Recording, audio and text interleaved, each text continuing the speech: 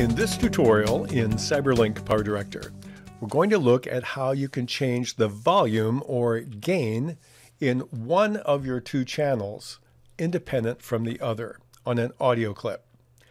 This comes as a request of one of my subscribers.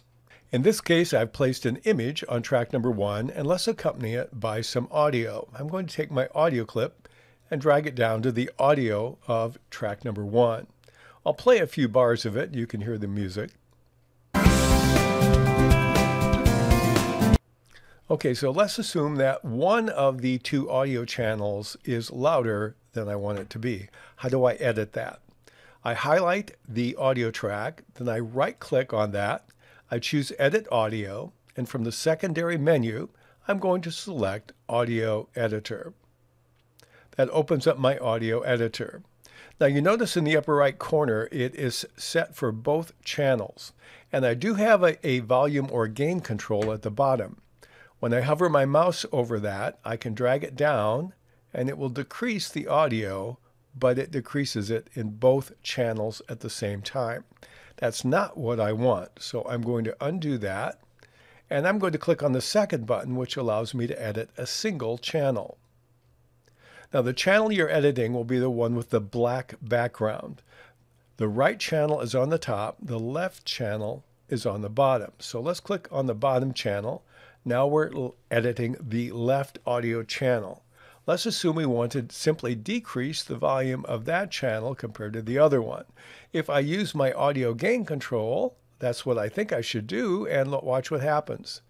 It decreases both of them identically. Again, that's not what I want. So how do I solve this dilemma? What I do is I need to go to my effects area on the left. Under the volume, I have a dynamic range compression. Let's click on that.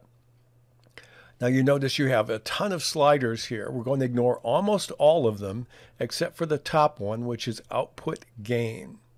So I'm going to take the slider and drag this back a little bit, and we're going to lower the gain on that channel.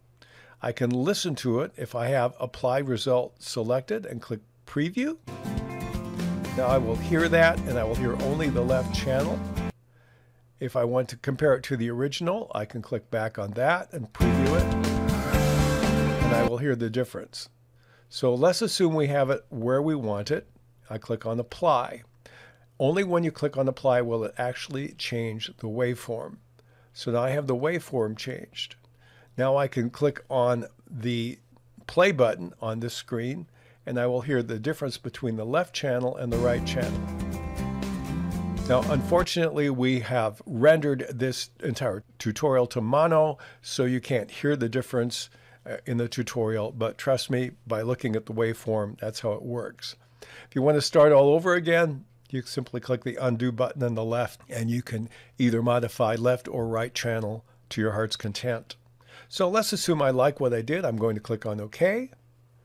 I'll get back on the main screen. It will reload the audio, and I will have a different volume on left channel as opposed to right channel, and it will play in my production the way I desire it, because I've been able to edit the volume independently, right and left channel, with the audio editor.